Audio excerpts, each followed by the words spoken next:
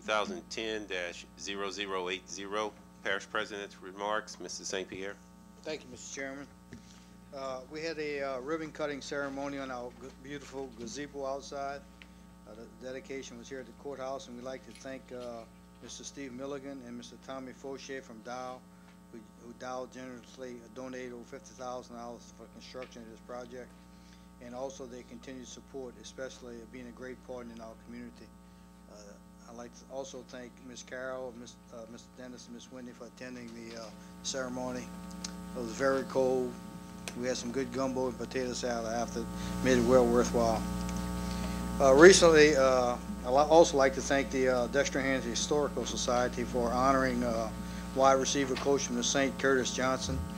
As you know, Curtis Johnson Jr., his dad was the first African-American councilman elected in St. Charles Parish, and his picture hangs right outside the council chambers there. And during the ceremony, the parish, remember we did that proclamation on declaring February 9th through that day, and we gave him the plaque, and we also gave him a key to the parish.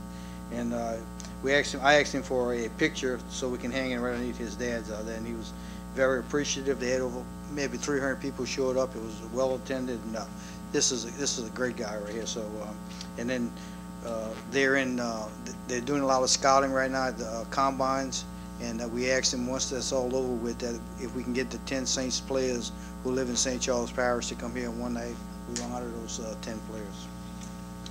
I had an opportunity this week to see some of our drainage crews in action last week.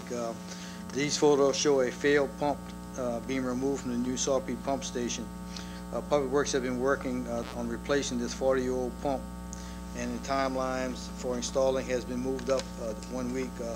Since the timing of this project is in the parish's favor, we will save substantial costs of having the old pump rebuilt on an emergency basis. The project will install a new pump and a cover to protect the equipment.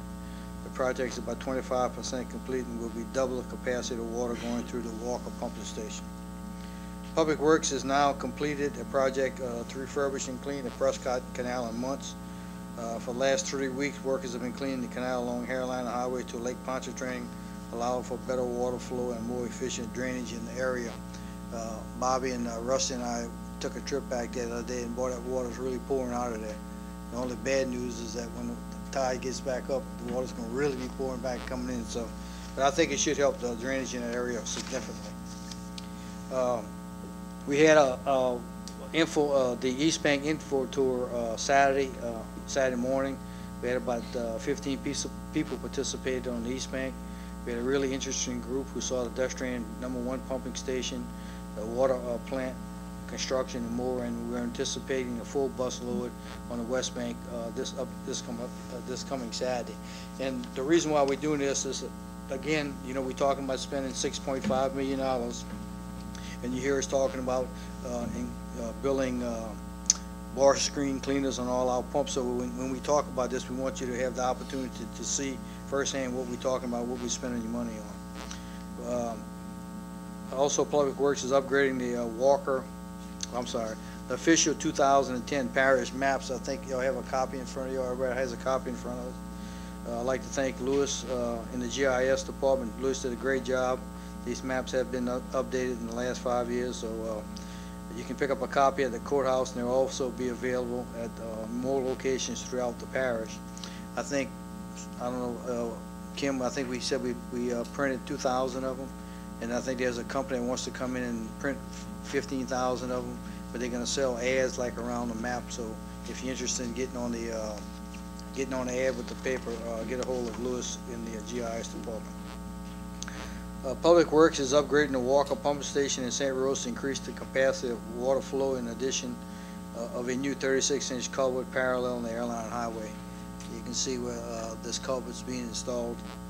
We'll again host the comprehensive use plan meeting on March 5th at Dexter High School and March 16th at the R.K. Smith in Luling. The meeting will begin. Both meetings will begin at 6:30. Anidra and I attended the United Way celebration on last week. Congratulations to all the industries and organizations that were recognized for the generous contributions. I think this year's goal was Last year's goals were $2.1 million. They met that goal. And I would like to especially thank Unusual for receiving the Campaign Achievement Award. Unusual was recognized for chairing the St. Charles Parish Government United Way campaign and having one of the greatest increases in employees' givings. Because of the generous support of all our employees, St. Charles Parish Government raised 21% more from 2009-2010 campaign the previous year. I think our donation was like $39,000, so I'm very proud of that. Looking to do better next year. The parish has received the Federal Land and Water Conservation Fund Grant Award from the National Park Service in the amount of $150,000 to develop the Rathbone Park.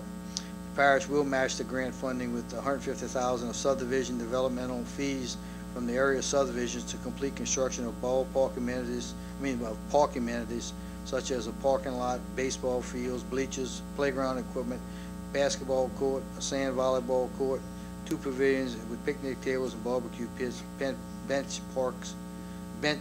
park benches, and fitness stations. Also, don't forget March 27th is third annual trash bash. Begin at 8 o'clock in the morning to 11:30. But we'll have some meet at the West Bank Bridge Park and have some fun and games for the kids and some good eats. That concludes my report, Mr. Chairman. Thank you, Mr. St. Pierre.